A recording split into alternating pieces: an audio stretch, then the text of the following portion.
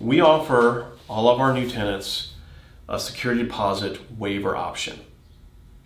There are maybe some that we don't offer this, but most tenants are offered a security deposit waiver option. And what this allows is, if you're a little tight on money, you can move in without a security deposit.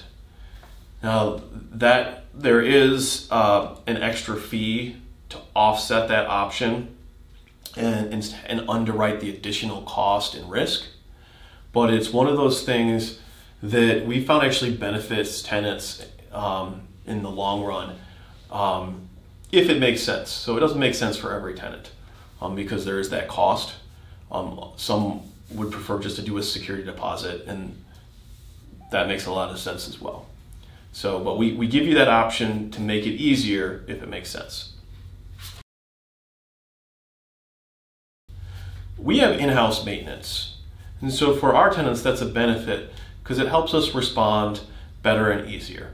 Now, there's always issues with managing a large portfolio where you're going from property to property, and it's not all in a single development. So just remember, it's scatter site management. Most of our properties are single family houses, and there's the time that it takes to travel. But what we have found is we can better manage that having a dedicated staff.